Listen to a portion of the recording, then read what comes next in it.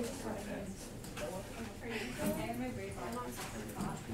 good. I feel bad, like, not going to recording because there's like an art game. I have 3 I don't even have 2 programs, just exhausted. No, I just didn't know if other people were doing it. I feel that. Okay. Started here.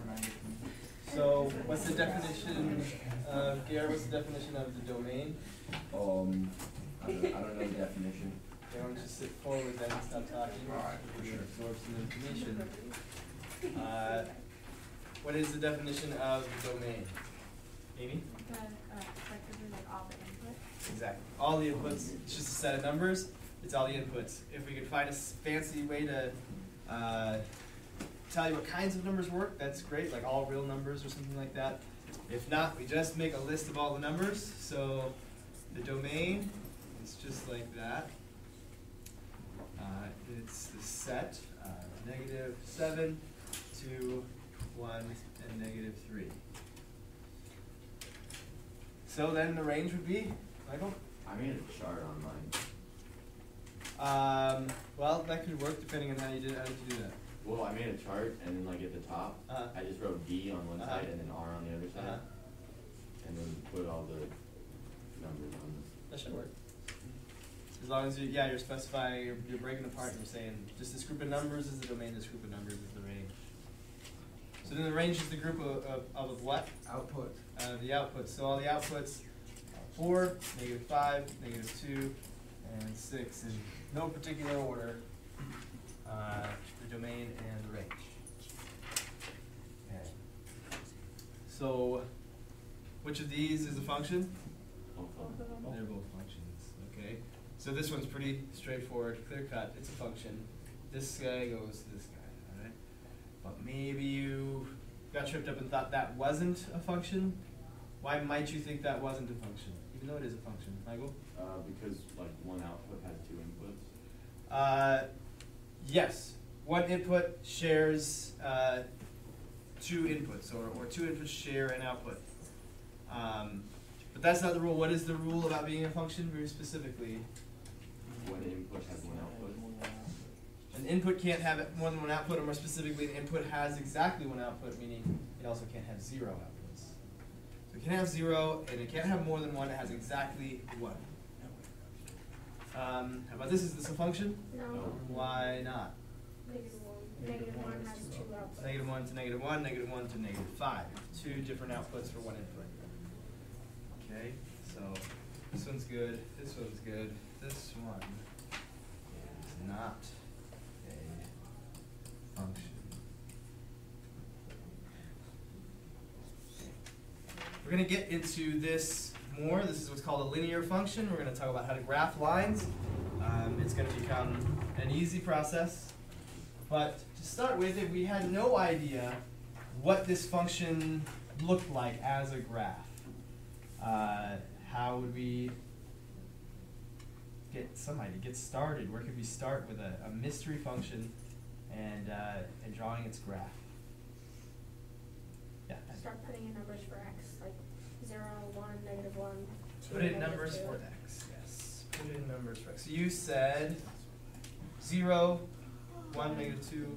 Yeah, just Anything. Anything will do. The only thing that you couldn't put in for x would be, if we were going to be technically speaking, things that are outside of the domain of the function, which means if you put a certain number in there, maybe you're dividing by 0, or you're getting the square root of a negative, or you're taking the logarithm of a negative number, or any number of things that are mathematically undefined.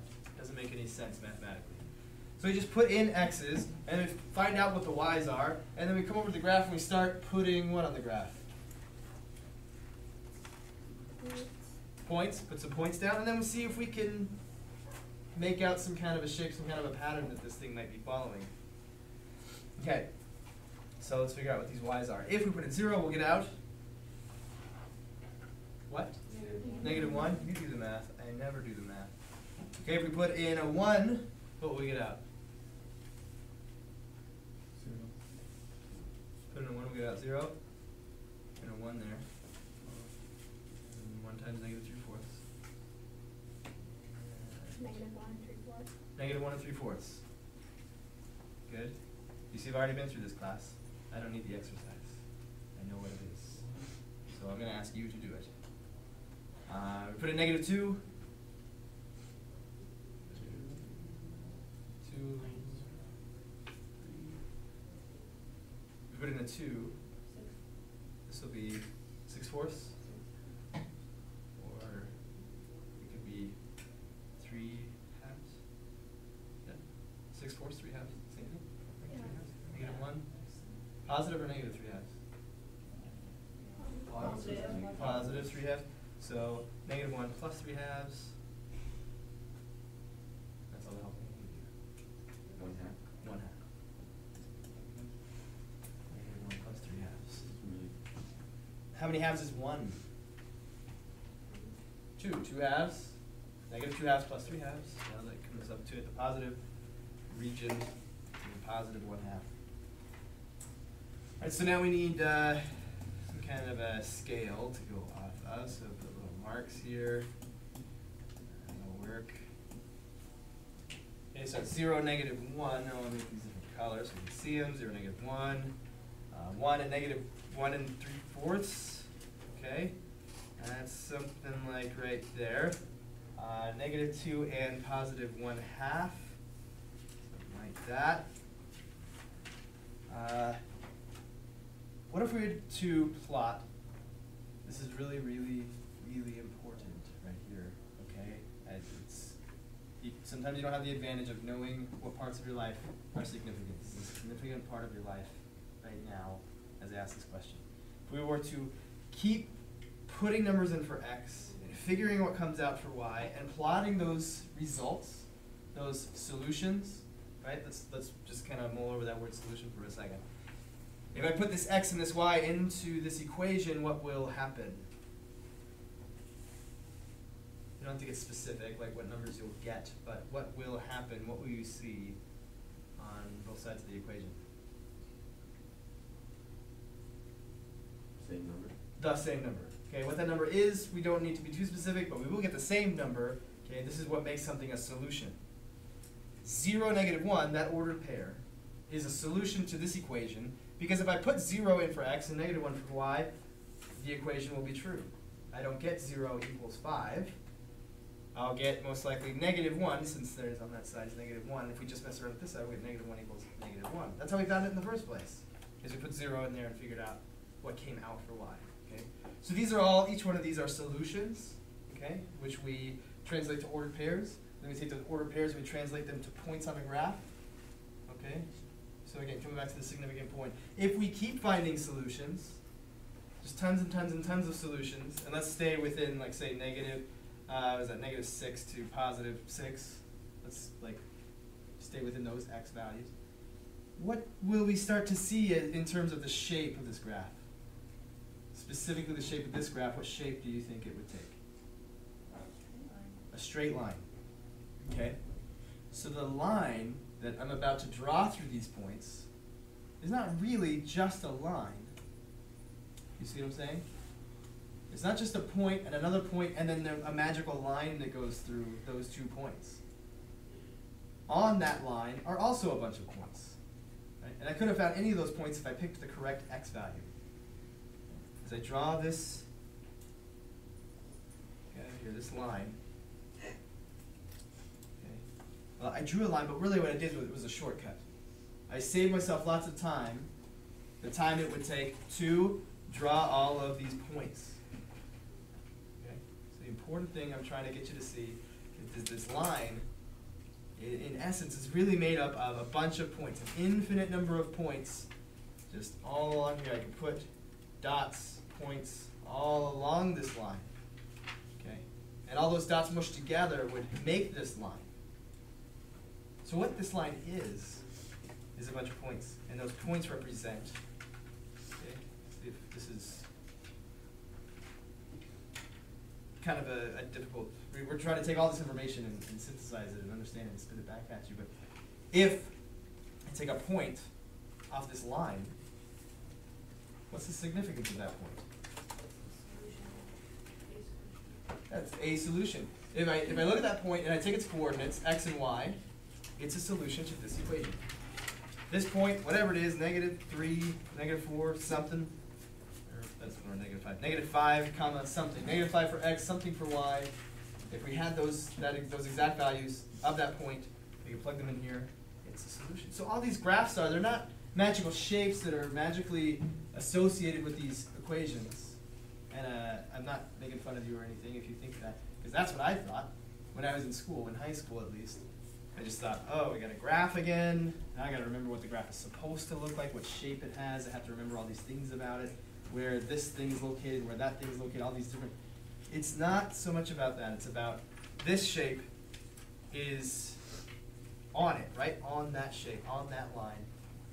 Why we want it, why we want to draw it, is because it's the solutions, all the solutions to this equation. At least in here, it's all the solutions between these two x values. But if we keep it going, it'll keep being solutions to that equation. Okay. So that's what a graph is. So I told you last time, if you want to do yourself a favor, remember input and output. I'm going to talk about input and output all the time. Input, output, input, output. I won't let it die. Okay. And what a graph is, which seems to be a difficult thing to grasp for most students. A graph is just a picture representation of those solutions, okay? Of that input versus output. This input gives me this output, and I represent it graphically. I put a point there. And if I were to plot lots and lots of points, I would get some shape for certain kinds of equations. For this kind of an equation, I'll get a line. For other kinds of equations, we'll get something called a parabola. For other ones, for non-functions, we might get circles or ellipses, that kind of thing. So that's what a graph is in terms of input and output. Like I said, we'll learn more about the shortcuts to graphing lines, because all these equations for lines have certain things in common, and we'll exploit those to graph these lines more quickly. But we won't lose sight of the fact that these lines are just a bunch of points, and all those points are just solutions to that equation. All right. So any questions about any of these problems specifically? Or anything from the homework? Maybe there's a word problem that you didn't quite get, or a graph you couldn't quite understand, or something?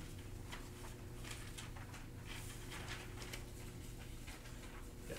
Can you understand number 39?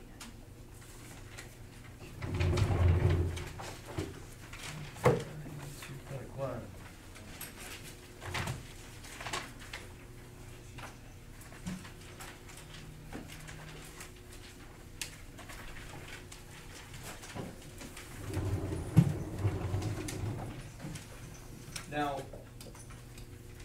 do you think most of the problem was function notation, or is function notation okay? I was just confused on most of it. Just on that problem there? Okay, the other ones are okay? Okay, maybe not so much. Okay, so then if we talk about function notation, more than a couple people would appreciate a review of function notation.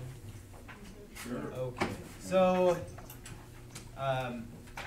function, like we've said before, is just a thing that has input and output. We represent that mostly, or at least up until now, we've represented it as y on one side equals something with x in it. Okay, so we could represent number 39 like this: y equals 7 minus 2/3 x. Okay, works just like that. The thing about a function is, it's not like equations we saw like early in algebra. Early in algebra, we saw equations, and we solved those equations. And we solved for x, right? We got an equation with just x in it, and we figured out what x had to be. The thing about a function is x doesn't have to be any one thing. X could change, and all that would happen is y would change right along with it, according to whatever happens to x. You just multiply it by -2/3 and add 7, and then you get what y is. So there's an infinite number of solutions now to this equation, and that's what we start to call a function. So what we're interested in, though, for all equations, are the solutions. What are the solutions to this equation? And so we are starting out, just baby steps here in number 39. One of the first things we do to figure out a solution or two is to plug in a number for x. Some number that who knows why it got picked, okay? So that's really all we want to do in this problem is plug a number in for x, and then we'll get a grasp for function notation and why we might use it instead of doing it this way. So anybody looking at number 39, what number is the number they want you to plug in for x? They want you to plug in 15, okay? If I wrote the problem like this, if I were writing a textbook and I wanted you to plug 15 into this function and I wrote it as y equals 7 minus 2/3 x, what would the instructions look like to tell you that that's what I want you to do? I give you this function, and then what do I do? What words do I tell you to get you to put 15 in for x? Substitute. Substitute what?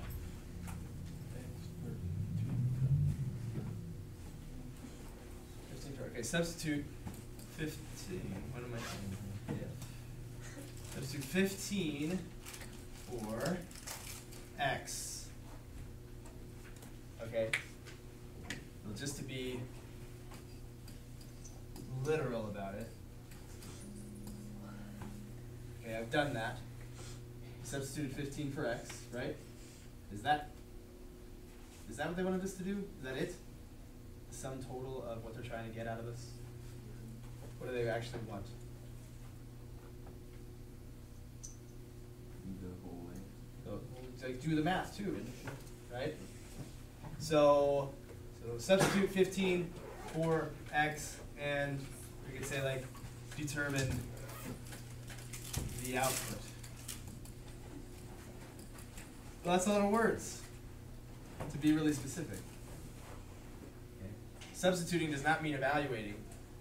We could say substitute 15 for x and then evaluate the expression. Evaluate the expression for the given value of x, and I have to tell you x is equal to 15. It's a lot of words. It's a lengthy set of instructions.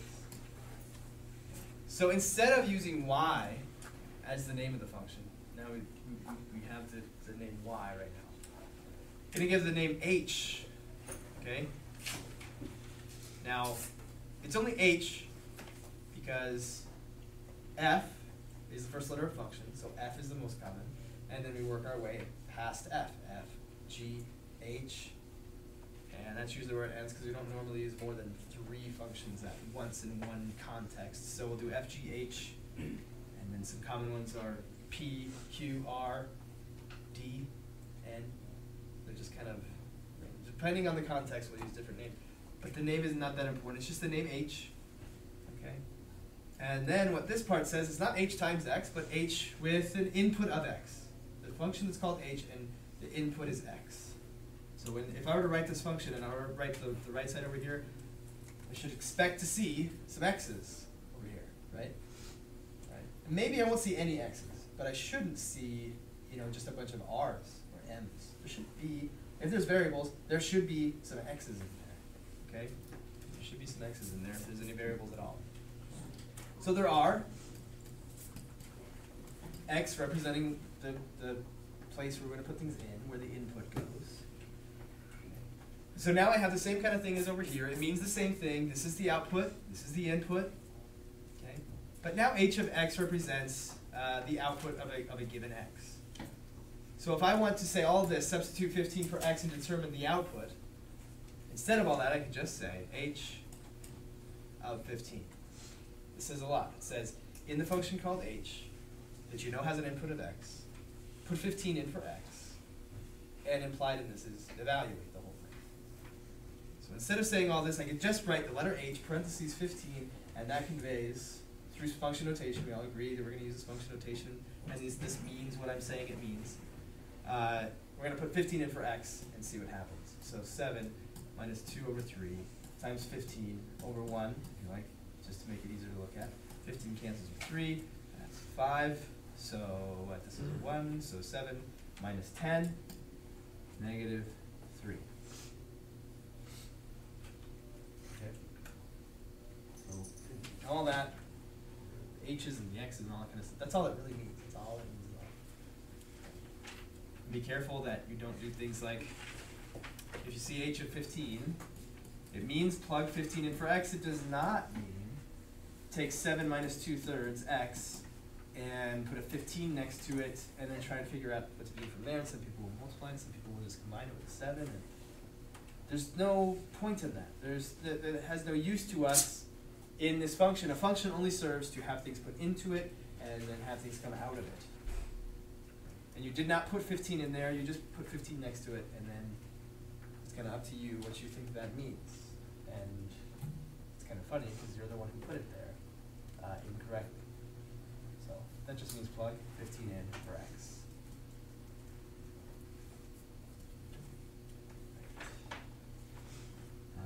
We use function notation almost exclusively at a time soon to come, and from now on. We'll very rarely use y anymore. Did that help? Did that clear up function notation in any way for anybody? Okay. Did it not clear it up for other bodies? Okay. Then, are there any more questions of any other kind? No, then we'll pass it on.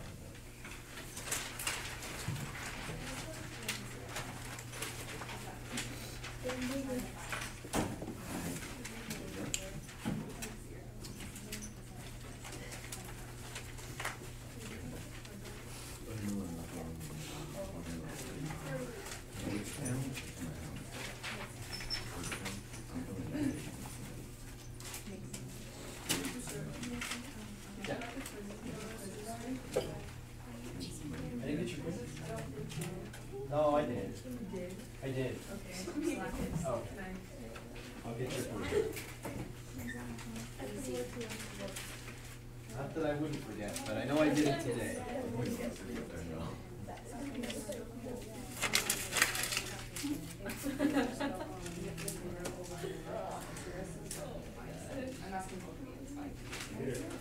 Right.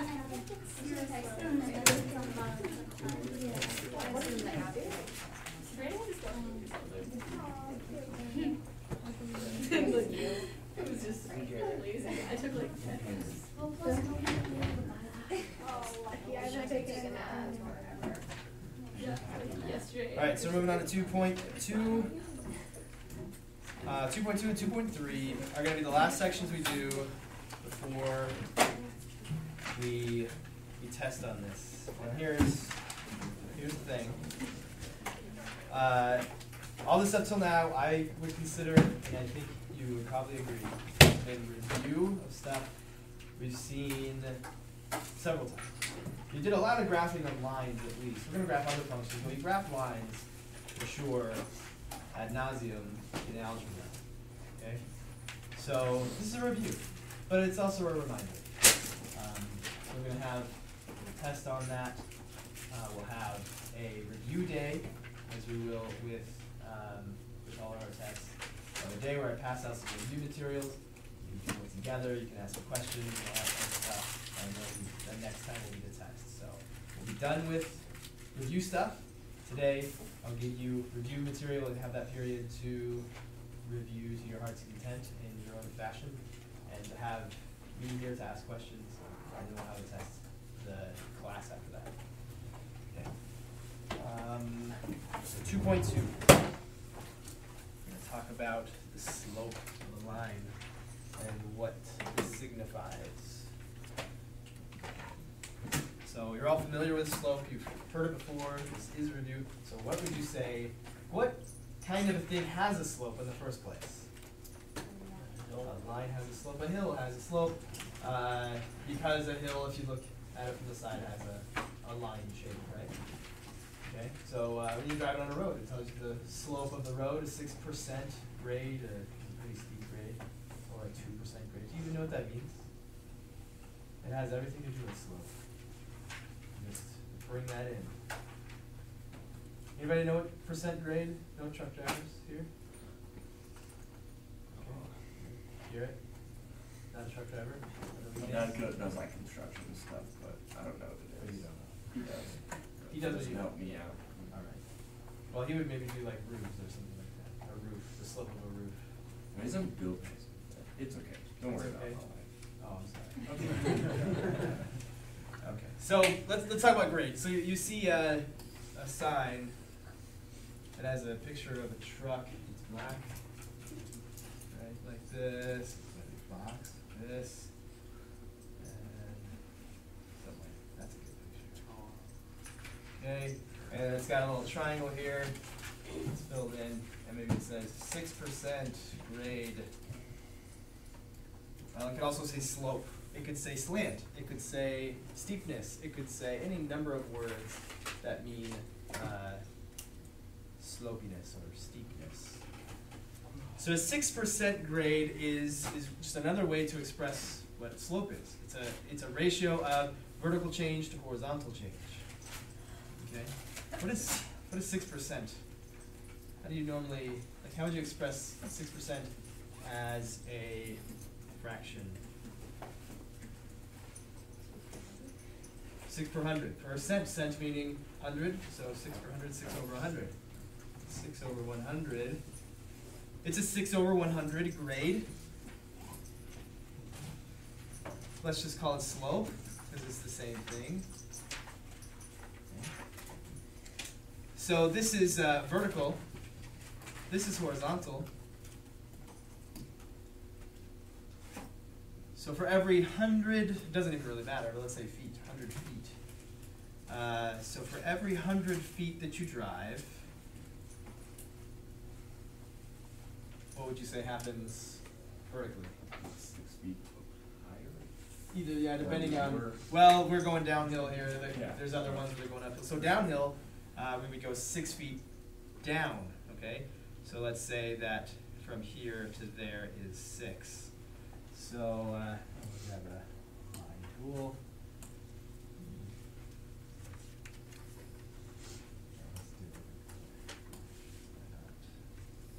Alright, so there you go. For every 100 feet that you drive horizontally, you're going to drop 6 feet.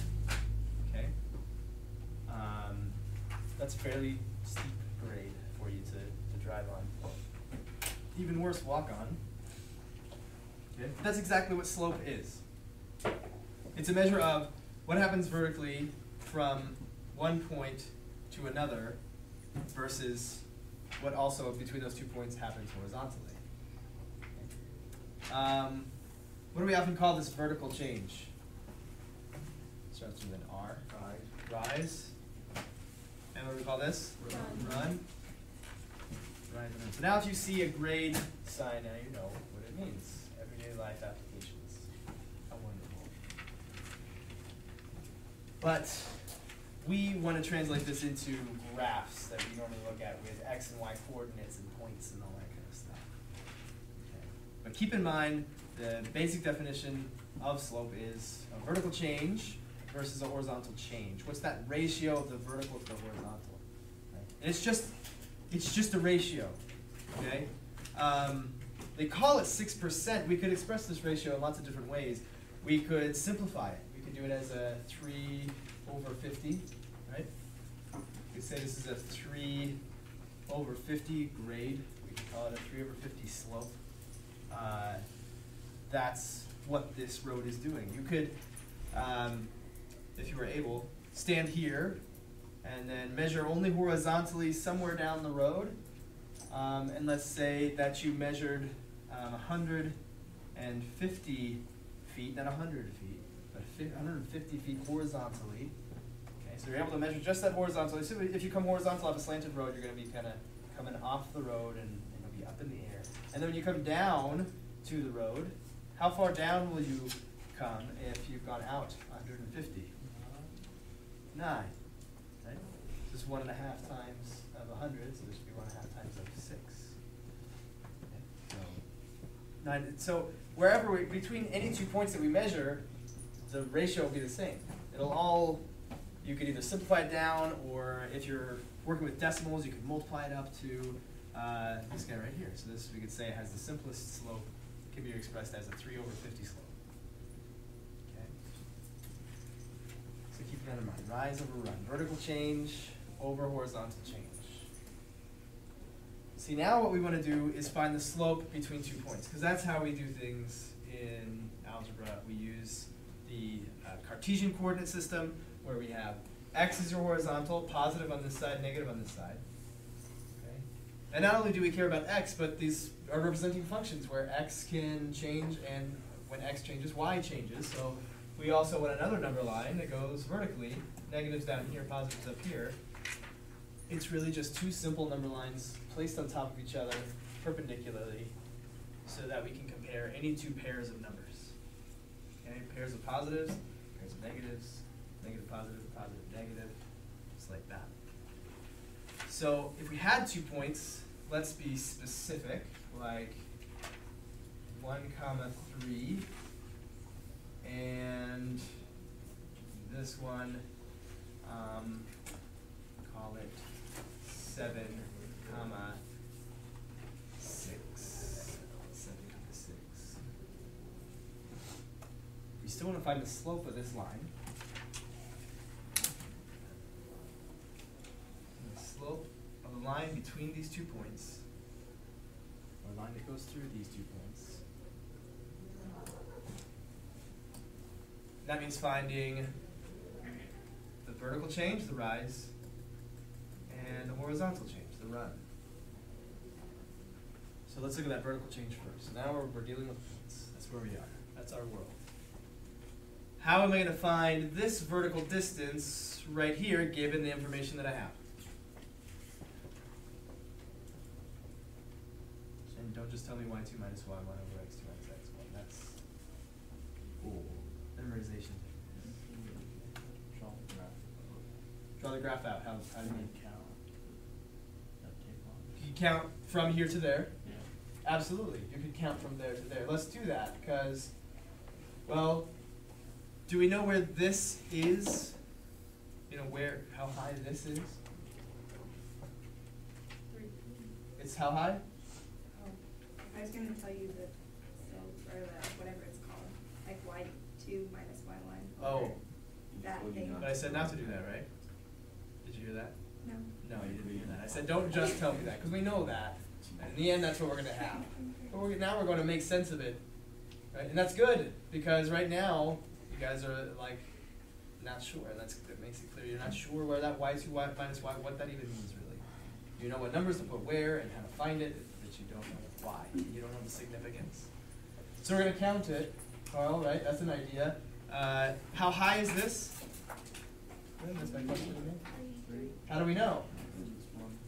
1, 3. This is x. This is horizontal. That's how far the point is horizontally. It's 1 in the right direction. And this is the y value. The y value is a vertical direction, or a vertical value. It's 3 in the upward direction. So we're up 3. We're up 3. And how high is this place? It's 6. 6. Right? It's the vertical. Just how high is that point? That point is 6 from the x-axis. So if this guy is 6 and this guy is 3, if we were to count from here to there, what would we find it was? 3. Now we really know that, not because we can count it, because it's not drawn out completely. We don't have the grid there. But we do know that if I came up 3, it would take 3 more to get to 6. What we've really done is just taken 6 minus 3, just found the difference between those two. That makes sense. If we are a total of 6, and then we take off, we subtract that piece right there that's 3, what's left right there from this point to that point will be 3. Okay. That's the vertical change, the change vertically. Change in y. Okay. Now, how far is it from here to there?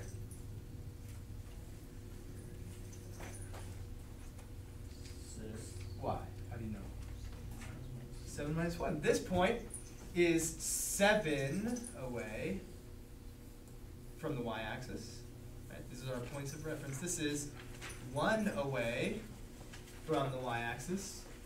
And so from here to there must be 7. Take away that 1, you'll be left with 6. 7 minus 1 is 6. So 6 minus 3 is 3. 3 minus 6, that's 1/2. And so even though we went up 3 and over 6 between those 2 points, we could find closer points apparently. We could just go up 1 and over 3. We could go up 4 and over 8. We could go any ratio of 1/2.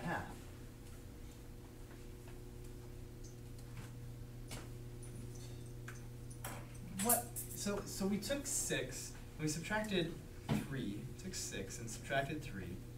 And that works. We can see that this big piece is 6 and this little piece is 3, and well, the difference is what's between the two. What if we had a point up here at 5, 4, and a point down here at 3, -3? Well, here we just took, say, the higher one, 6 minus 3. Can we just take 4 minus -3? Will that give us this vertical distance between the two? No. Or that would be off a little bit somehow. Let's see, what's the distance between, the vertical distance between this point and that point? Just by counting it off. Between here and there? Oh, no. From here to, yeah, all the way down to this point. How far is that vertical? 7, how did you do that? 4 minus 3. Okay, so then it does work, right? If you take a y value even minus a negative y value, now that negative, when you subtract the negative, turns into a positive. We're actually adding 4 plus 3. You get 4 minus -3 is 7 over 5 minus 3 is 2. So 7/2.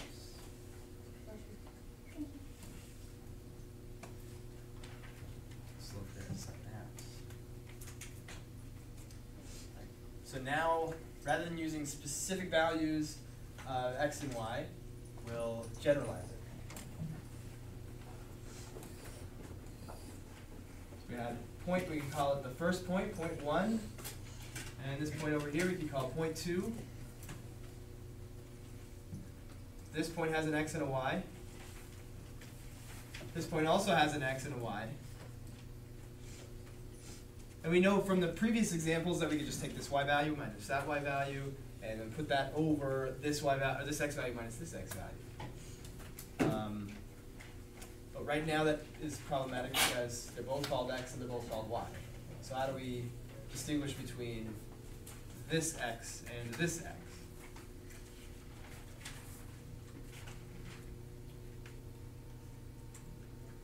X1 and X2. What's that? And you put like X1 on one and X2 on the other. Right, that's where that x1 and that x2 comes from. Okay? And y1 and y2. If this is, I see a lot of heads looking down at your, what I am thinking is your homework, and it's fine. But if it's easy enough to do without me explaining it, then maybe it's easy enough to do with not too much time given to it at home, and maybe you could pick up something that you didn't pick up the first time around. Okay? So I appreciate your attention if you don't mind giving it. All right? So to distinguish between this x and that x, this is the x from the first point, this is the x from the second point, and likewise for y. And just like this specific example, we just took whatever this y value is minus whatever that y value was.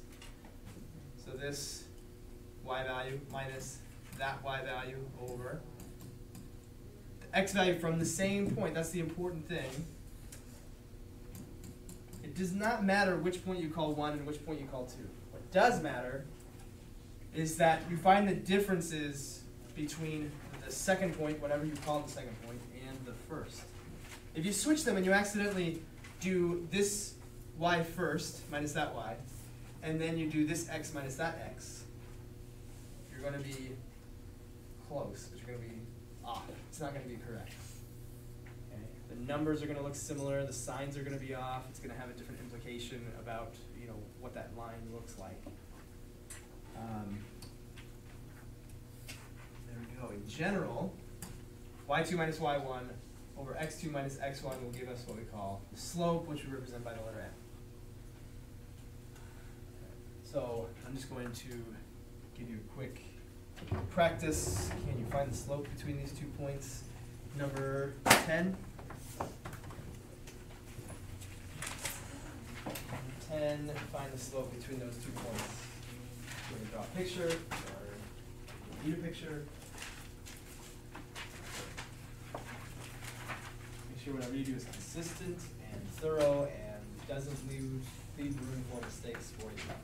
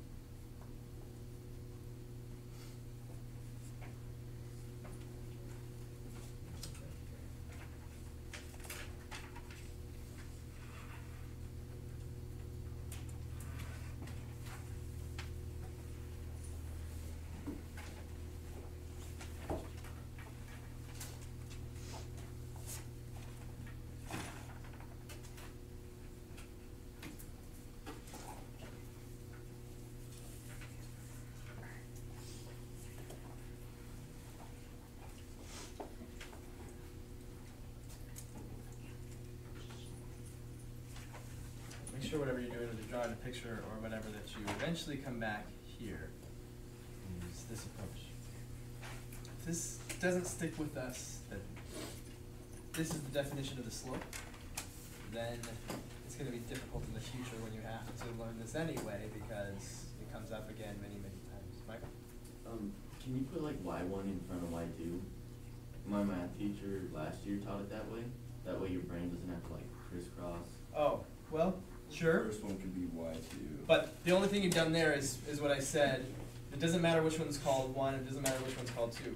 So the actual value, whatever the values are, as long as these two, right above each other, come from the same point. Likewise for these other two, they come from the same point. Right? These are from one point, this is from the other point. What you actually call them, it will commonly be called y2 minus y1. And the reason for that, let me say you're right. I'll just say you're right, and you can have peace with that. And the reason why it's y2 is minus y1 is, like, if I'm walking along, I'm walking away from the wall, and at one point I'm, I don't know, 7, 8 feet from the wall now. Okay, I took that measurement at one point, and then I walked all the way over here, and let's say I was 20 feet away from the wall.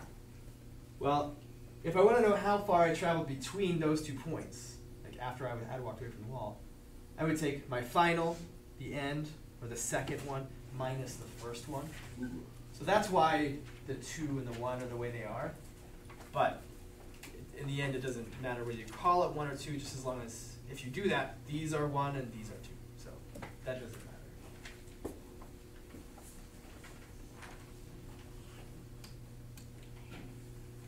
This is number 10.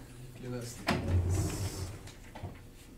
-3, 6, and -7, 3.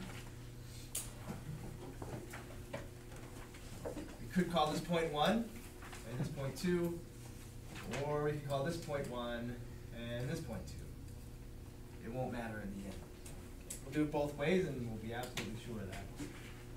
All right, so let's call this 2. So this would be y2 then. y2 is 3 minus y1. Okay, y1 would be 6 over x2. That'd be -7 minus x1, which is -3, minus a -3. That's -3 over -7 plus 3. That's -4. So negative divided by -3/4, positive 3/4. You can do it the other way. You can take 6 minus 3, 6 minus 3, not y minus that way, which just means we need to start with this x when we do the x's. -3 minus -7. That's 3. That's -3 plus 7. So that also is 4.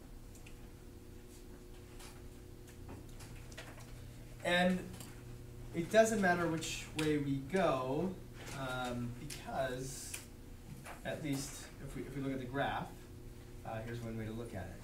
We have -3, 6, -1, 2, 3, 6, and negative 7, 3, 5, 6, 7. Okay. If I start here, okay, and I use this slope, I can go up 3, vertically 3, and to the right 4. Well, these are both positive moves. Up 3 is positive in the vertical. Right. Up and then to the right 4. Okay. 2 positive moves will get me from this point to that point. If I start here, I could go down 3, and to the left 4. Right, 2 negative moves in the vertical and in the horizontal, and I still get from one point on the line to another point on the line. That's all the slope communicates.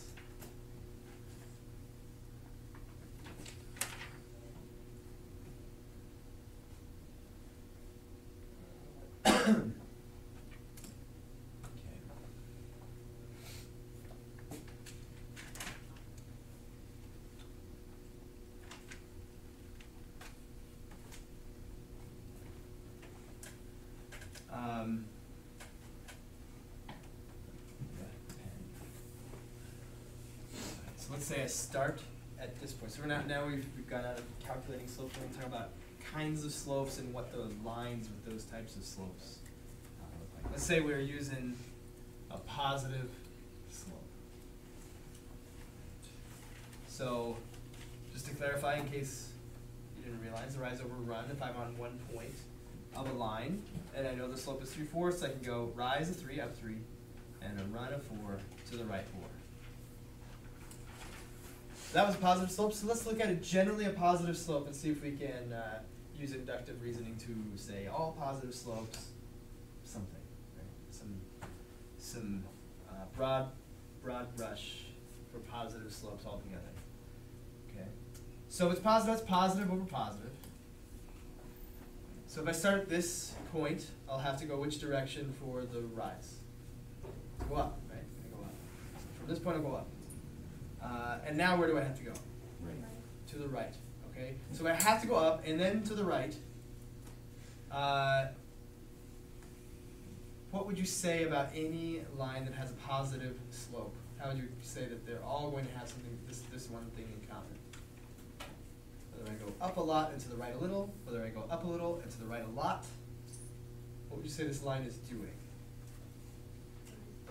Rising now from what?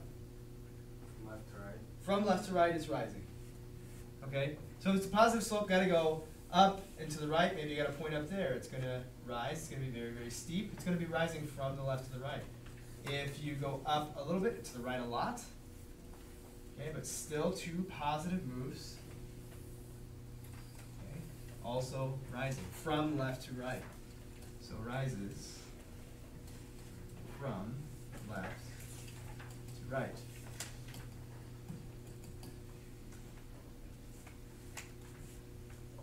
Whether a little or a lot, it will rise from left to right. And also, you could say it falls, right? Just so we don't confuse that. It could fall if you go the other way, if you go from right to left. But why would we go from left to right? Why do our eyes naturally want to go from left to right when we look at stuff? That's how we read. That's how we read. We read in America and a lot of cultures, we read from left to right. That's our natural disposition. Okay. But a negative could be positive or negative, so we'll look at that one. We'll start here. If I were to go to another point on this line, I would go first, which way? That's positive. You go up, up. And then what does that mean? Negative? To the left. Up and to the left. Okay, if I have to go up and to the left, I can't avoid but have this kind of a shape from here to there. Whether a little or a lot, we would say that it doesn't rise, it what? It falls. Okay, whether it's a lot, falls really quickly, a really steep line, or we go up a little bit and over a lot and it's not very steep. Well, what if it was the other way? We could do negative over positive. But we would just go down and then to the right, and we would wind up getting the same kind of a line. So it falls from left to right.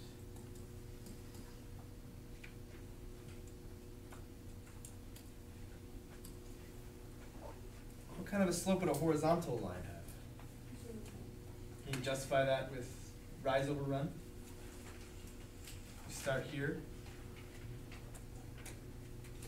Know how we get to the next point? Michael? 0 over 1. 0 over 1, or 0 over anything, right? Because when we start here and we want to go to the next point by rise over run, you know, step by step. If we rise nothing. We don't go up at all. And then we can move to the right however far we want because, well, we're still at the same height. So all the points are at the same height. So up 0, rise is 0.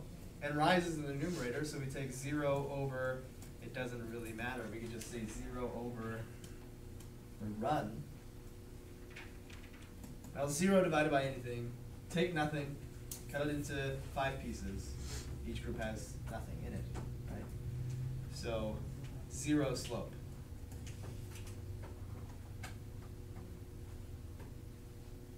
How about the vertical line? And if you read the answer in the book and you tell me that it's undefined, that's great, but I want to hear like some reasoning as far as rise and run. Something over 0. Something over 0?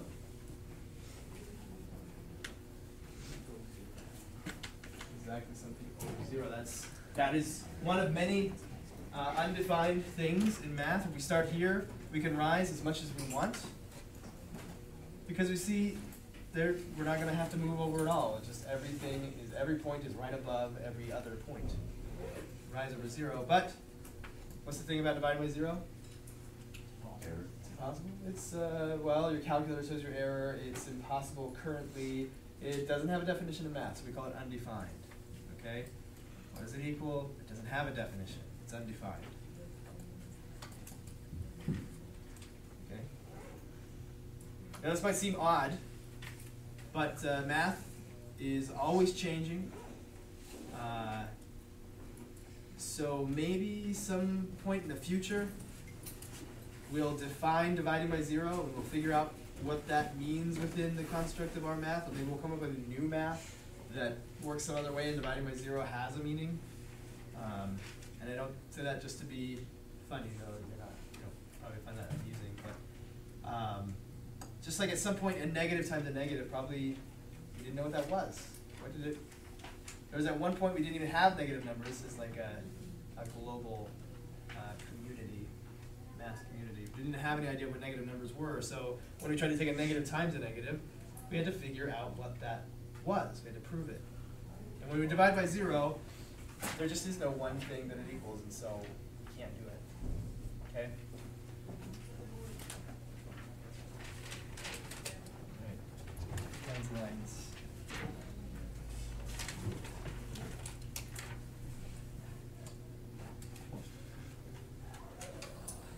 Line. And if I were to draw a parallel line to that line, what would it mean I did? What do I need to do when I draw this next line so that it's parallel? That's just to signify that they're parallel. But what do parallel lines actually do or not do? Don't cross. It has like the same slope, it's just got a different point. Okay, so they don't cross. That's like the basic definition of a parallel line. If we're looking in the context of slope, it gets pretty clear that they have the same slope. You gotta have the same slope. Okay? Gotta be the same slope, and as Michael was saying, be in different places. You could have the same slope. Here's a line with one slope, and well, we'll just use this. Here's a line with one slope, and this line has, let's say, the same slope, or close to it. If it actually had the same slope, let's do it this way. Just take this and duplicate it. So it definitely has the same slope, definitely is parallel. But if we put them right on top of each other, are they parallel? They violate that never cross. They're always crossing, right? So we can see two parallel lines that will never cross clearly have the same slope. Okay? Parallel lines would need to be parallel no matter how close we move them, let's say. Let's put it that way. And if the slope of this bottom line was at all different from the other line, at some point, whether down there or up here, they cross each other. They have the exact same slope. Otherwise, they will cross. So, parallel lines have equal slopes. And I use the word equal because slopes are numbers. That is exactly what they are. And so what you won't have, this is something I hear a lot, what you will never have, what doesn't make sense is to say with parallel slopes.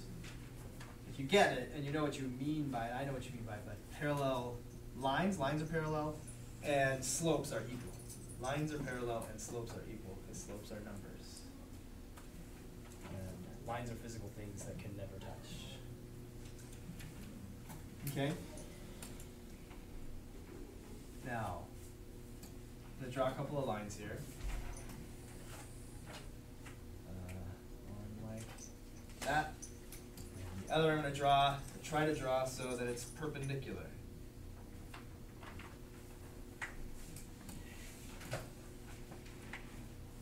And maybe you already know this about parallel or perpendicular lines, like what their slopes have to be.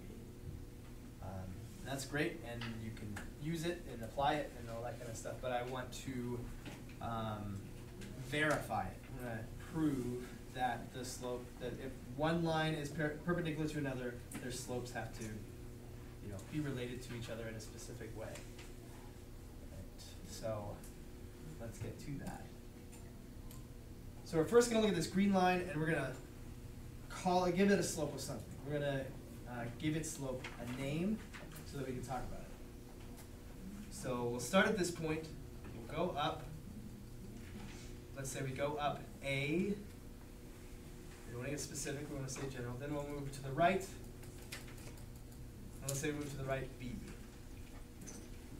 All right. So what's the slope of this line? A over B. Rise over run. I'm going to go over to this other line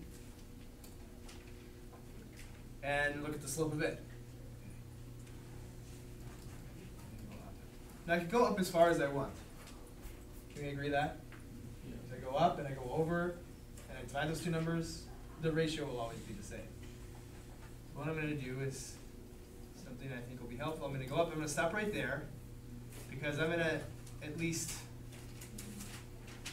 say that that length is the same as this length. So this B is the length of this whole dotted line right here from there to there.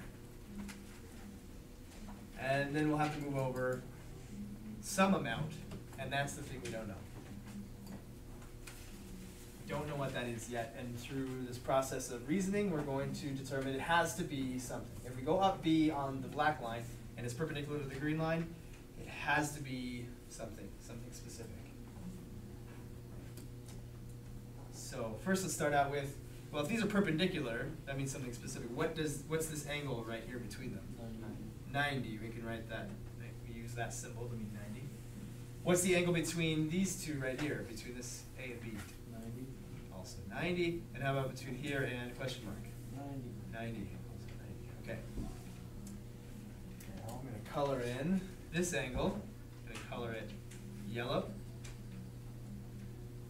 And color this one blue. All right, so we're going to use the things that we know about triangles.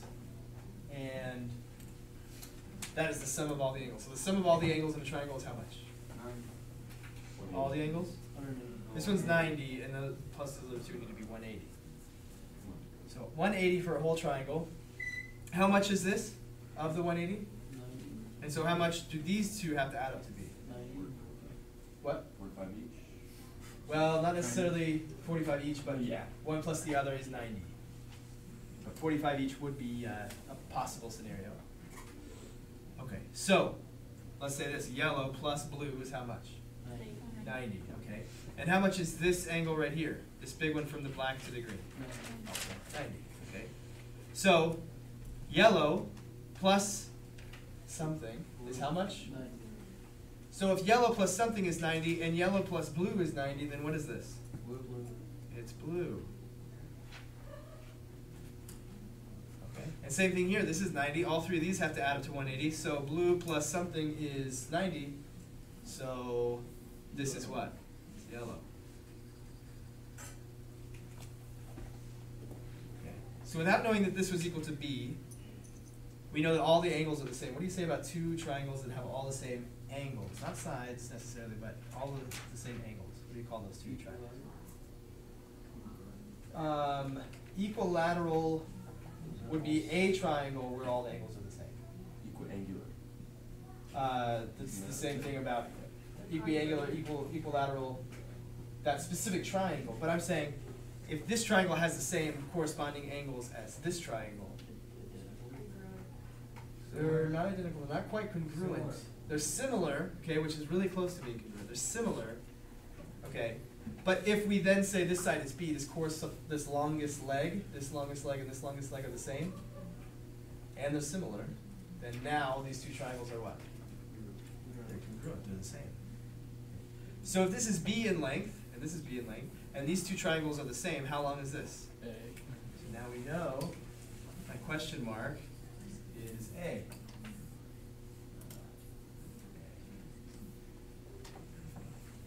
So for this line, if we go up and over B, up and to the right, up A and to the right B. For this one, we have to go up B and what? Over A. Over which way? To the left. You're going to go to the left, A. So here, this line, M is equal to M is equal to A over B. And for this one, M is equal to what?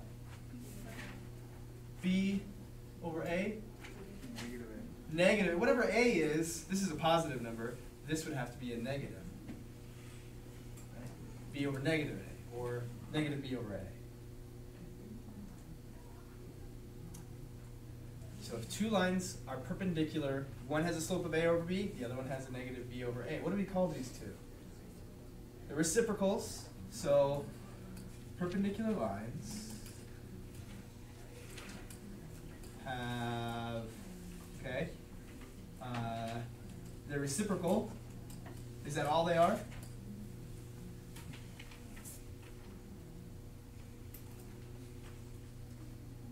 Just reciprocal. Negative reciprocal. Negative reciprocal. How about opposite reciprocal?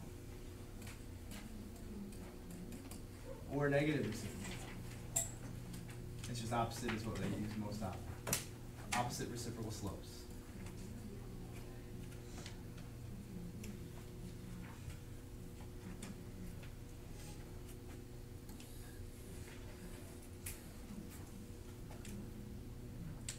So I'm going to ask you in some of these homework problems to see if some lines are perpendicular or parallel or neither. And if you find out that one is 3/4 and the other one is 4/3, are they parallel, perpendicular, or neither? Neither. They're neither because they're both positive. One of them needs to be negative. 3/4 and negative 4/3, that would be perpendicular.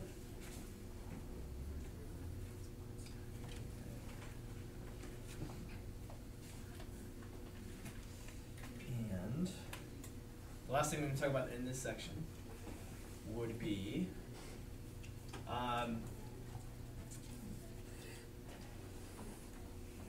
let's say we have a graph.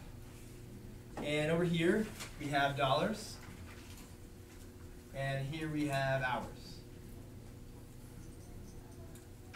So let's say you're at your job. Okay. You show up, you start working. We're going to plot how much money you have at any point during that work day, right, that you have for that job on that day. Let's say after 2 hours,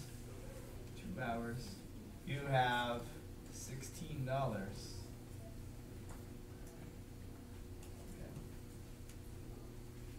Then at 5 hours, let's say how much will you have? 40. 40, how did you figure that out?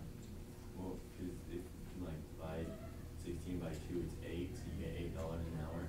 Mhm. Times 5 by 8. Okay, so this is an example of a rate of change that most people are familiar with, dollars an hour. We all have jobs, are familiar with jobs and how they often pay us. So if in 2 hours you get $16, Well, all we kind of know at that point is that you have $16 after 2 hours. But if we simplify that, we get $8 per 1 hour. That's what we call a rate of change. So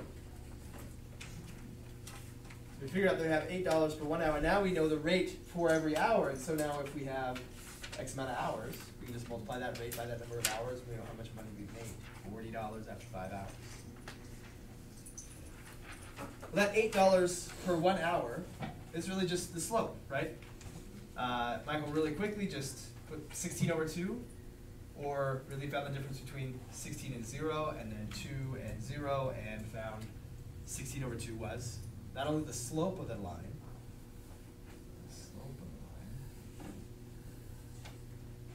but now the slope is the rate of change. The rate of change is just how fast is this dependent variable changing versus how fast is this horizontal, this independent variable changing.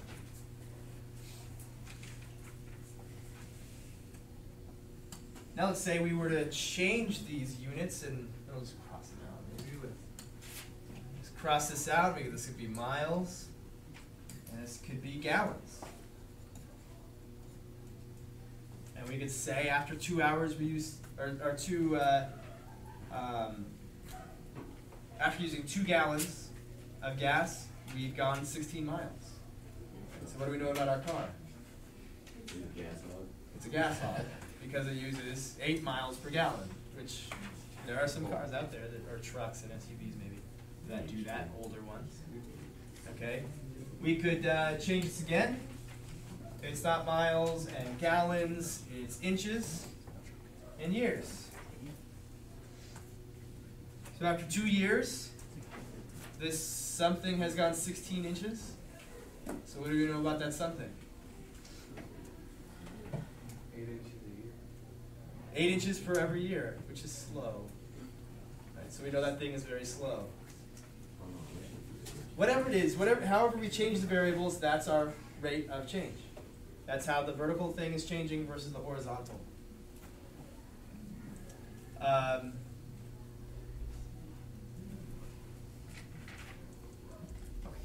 won't share that anecdote because we'll try and. So slope is the rate of change. That's the big moral of the story.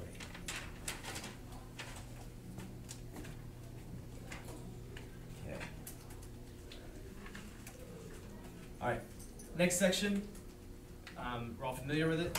We know how to use slope-intercept form, I'm sure, but I want to try and illuminate something for you. So y equals mx plus b. We're all used to this. We've seen it a lot of times. It's called the slope-intercept form. Why is it called the slope-intercept form? Not slope, so not intercept. Nobody knows why. I don't know why. I use this in algebra lots of times.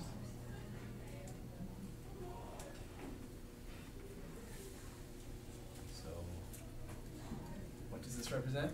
X. The slope.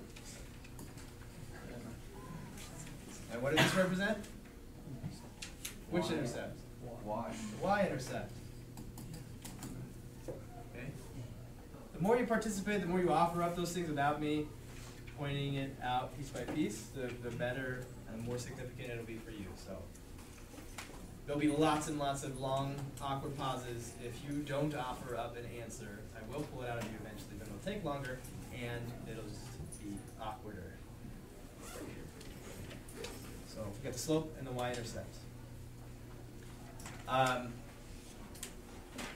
The thing about this form, or any form of the equation of a line, is we're just exploiting the fact that to draw a line, what's the minimum amount of information you need? 2 points.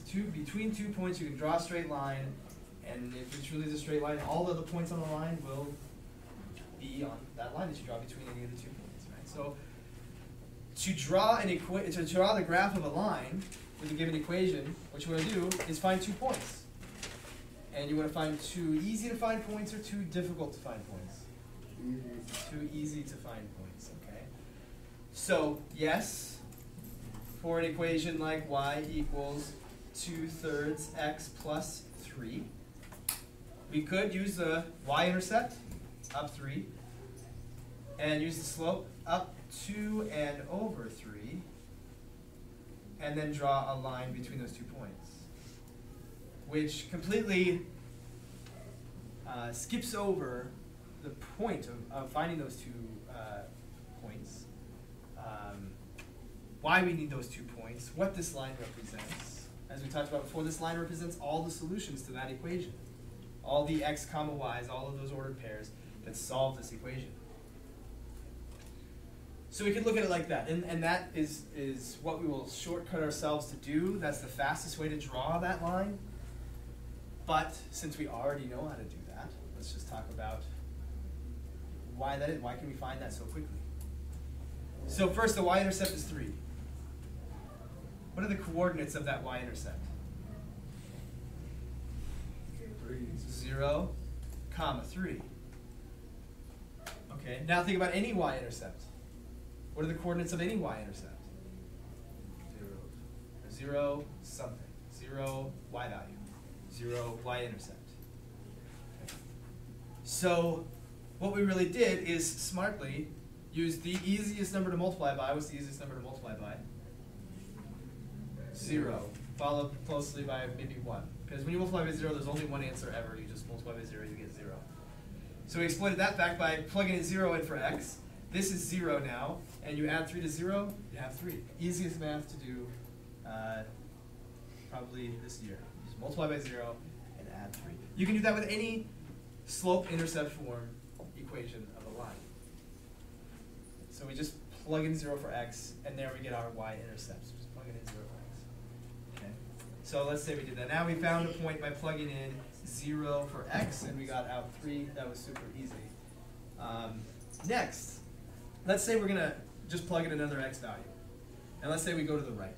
Let's move to the right. Okay? Let me try and highlight what I am about to ask you. If I put in a 1, well, that's not the greatest answer to get. 3 plus 1 times 2/3, that's 2/3. 3 plus 2/3, that's 3 and 2/3. To graph that, it's not so great because it's in between 2 values. We're going to have to kind of estimate where that is. So if we want to get exact values, like put in a whole number, get out a whole number. What would be, after 0, what would be the next number you want to plug in for x? Nice and easy to work with. Cleans it up. Well, again, 1. If we put 1 in there, we get 3 plus 2/3. That's not that bad, but is there an easier one that we could plug in? 2 make it better? Would 3 be better? 3. Why 3? Why would 3 be good?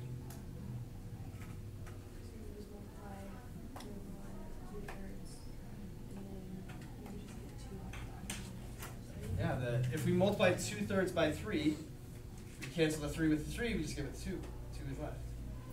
Right? So 3 is a great one to plug in. You just do 2 times 1 plus 3, 2 plus 3, that's 5.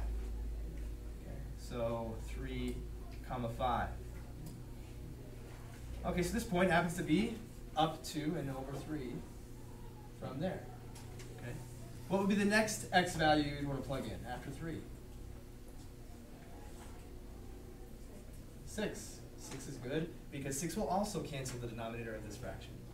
So the 6 cancels with 3, we get 2 times 2. So we know we have 2 groups of 2 to add to 3. So 3 plus 4, and we get up to 7. So really from this point we move over another 3, and we just add another 2. Right? That's the pattern that goes that. Up 2 and over 3, up 2 and over 3, up 2 and over 3.